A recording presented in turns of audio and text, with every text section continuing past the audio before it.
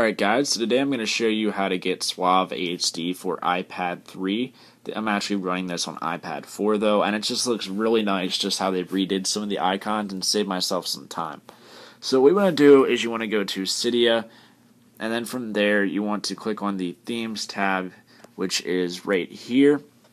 And then you want to click on the iPad HD 3G, 4G, and then you want to scroll down to the bottom.